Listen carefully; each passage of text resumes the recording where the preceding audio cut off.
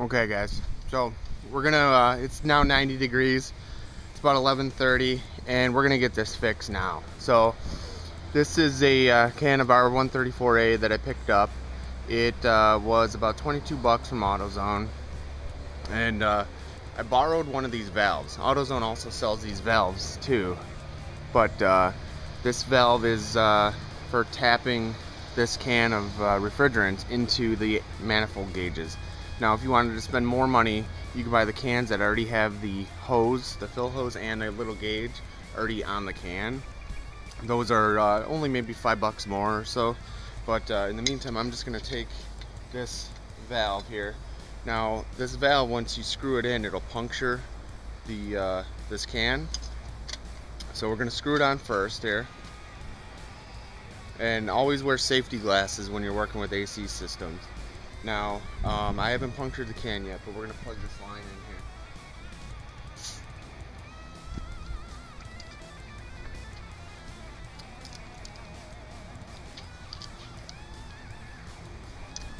So this is the fill line.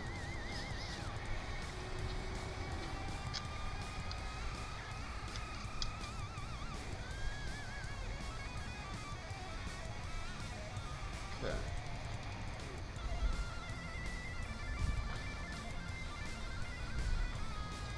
Alright, so we're going to basically fill the system using this can, and we're going to load it through the low pressure side, which is over here, and not the high pressure side. So we're going to leave the high side closed the entire time, and we're only going to open up this low side.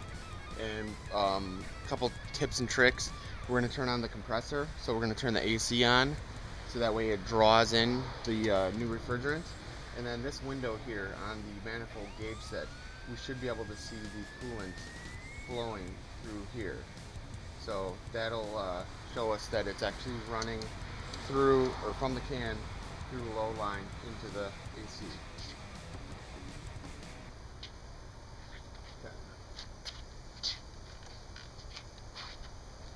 Okay, let's open up this line here so we can see our pressure. Okay.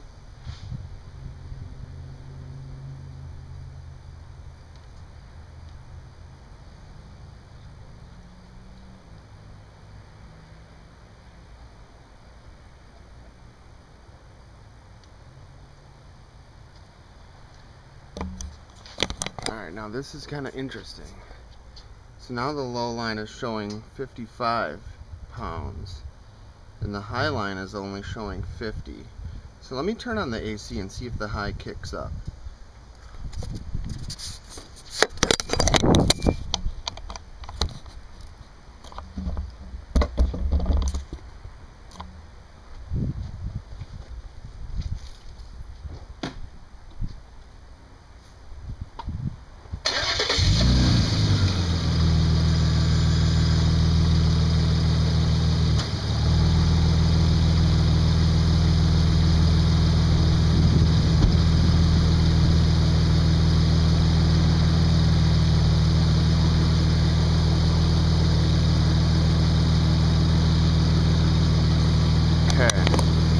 So with the AC compressor running, you can see now it's 30, and the high side kicked up to 100. So we want to add a little bit more refrigerant to this system here.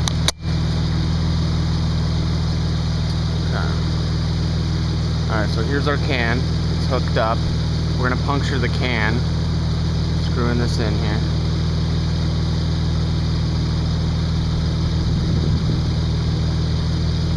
Okay, so that would have punctured a needle into the can.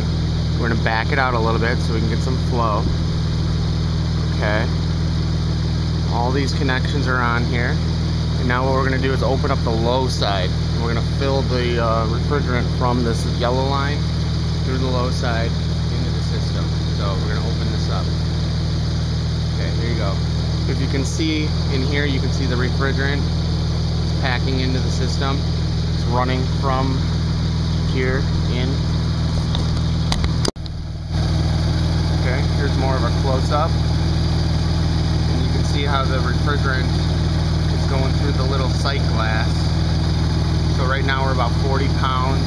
The high side's rising, and I'm just gonna hold this can upside down. It should probably take nearly the entire can, but you need to have the compressor running for it to pull this in. So it's just flowing through here, through the sight glass. Like I said, we left the high side closed. We only opened the low side. And it's connected over to here. Okay. I'm just gonna shake this can a little bit here.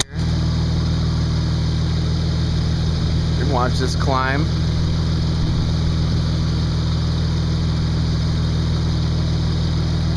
Give it just a minute here of running.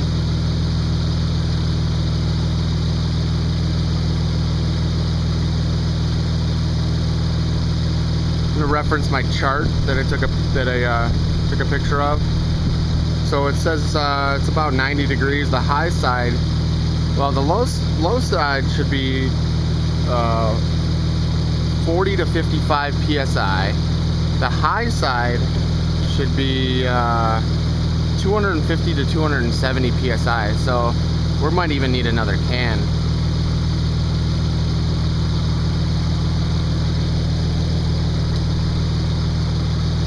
So this feels about empty. I don't feel much else in there. Nothing flowing in the sight glass either, so we're gonna close this off now. Alright. This is closed. So that's better. Let's go check inside.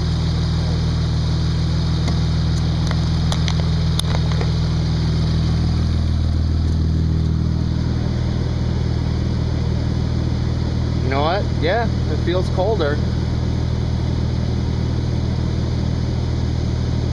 It feels good. I wish I had a temperature gauge where I could actually measure how much colder it is, but I don't know. I might need another can.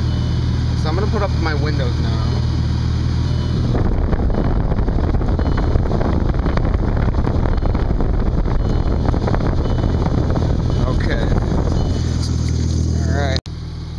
Okay, I'm not sure how in focus this is, but so right now the low side's reading about 25, the high side's reading about 175, and at this point I'm not sure if the AC compressor is actually engaged or not, so I might pick up another can and do this one more time, so stay tuned. And we're back already. So I just happened to get lucky. My neighbor came over and saw that I was working on my car, and I told him, well, I'm gonna need to add more refrigerant. He said, oh, I got a can of that. So he just hooked me up. This is a 12-ounce can. The previous can was a 14-ounce can, I believe. So let me go grab that real quick. So here's the two cans, and funny enough, it's the exact same brand and everything. So yeah.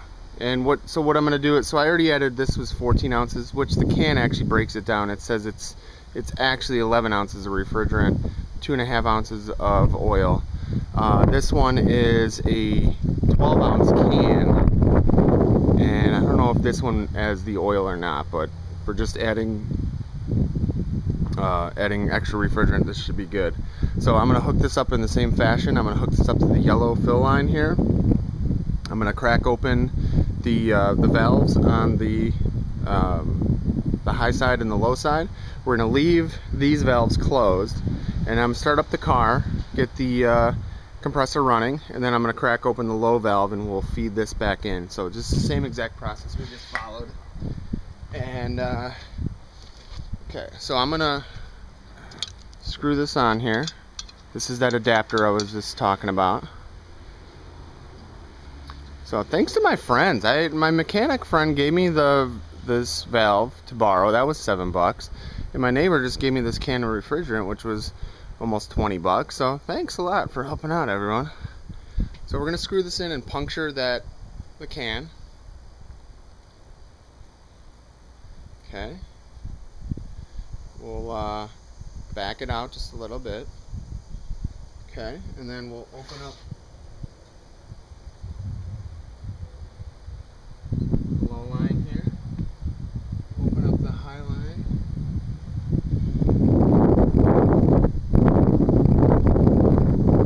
Okay, I'm gonna go start up the car, get the AC rocking, and then we'll crack open the low line to fill it.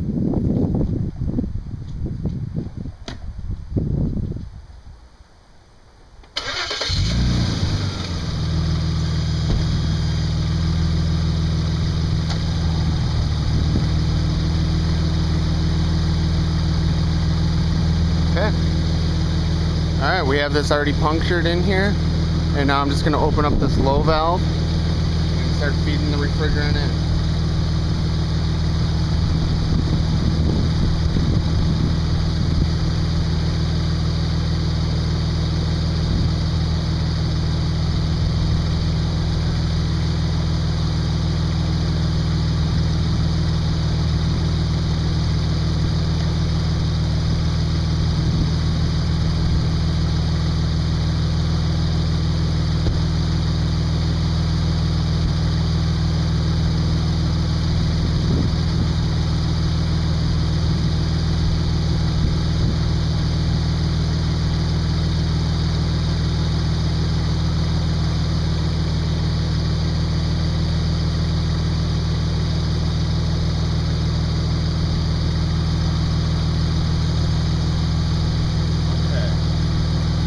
So what the problem was there, I didn't have the valve open all the way on the low line.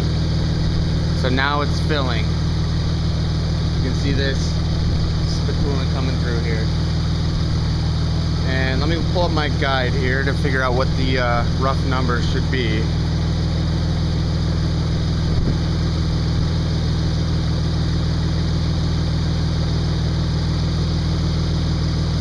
I think we're just going to end up adding this entire can here.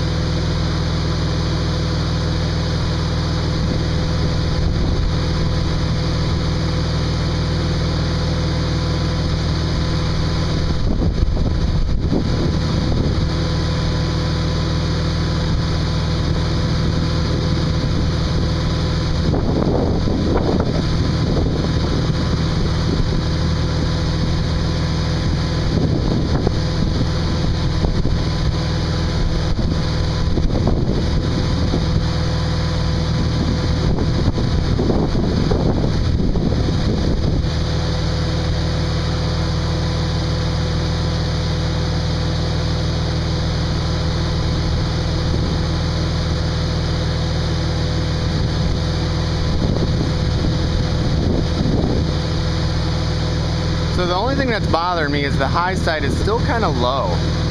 So it says should be between 45 and 55 psi on the low side. So right now I'm at about 45. The high side should be at 90 degrees ambient. Should be about 250 to 270. Right now the high side's only about 175.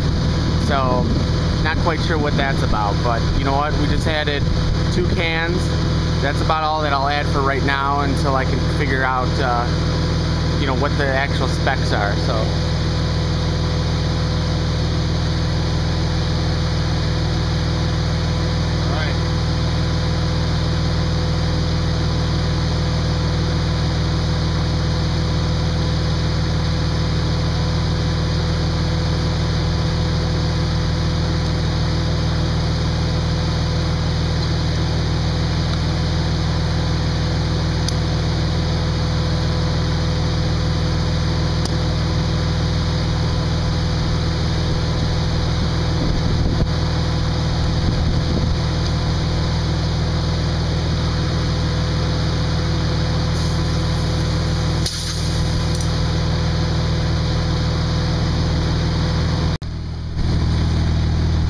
Alright, so I'm going to get this buttoned up, but I'll call this a success. If you look over here, this is now has condensation all over it. It's nice and cold. You can see all the lines here that we have condensation. So all the Freon was getting into the system.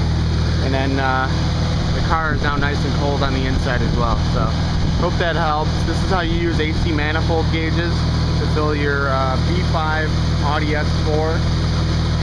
And it's pretty straightforward, just using off-the-shelf cans of R134A. So let me know if you have any questions. Comment, rate, subscribe, and until next time, see you out there.